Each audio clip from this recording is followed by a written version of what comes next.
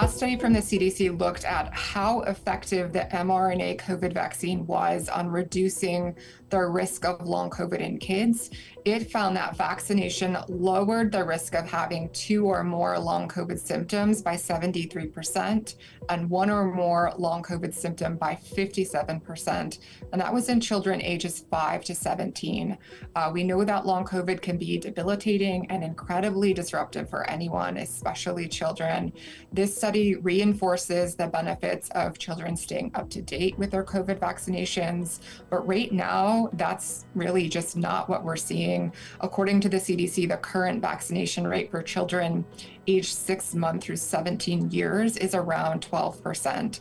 And it was largely the same the year before. Hopefully, studies like this that demonstrate the benefits of vaccination will help encourage parents and guardians to take action.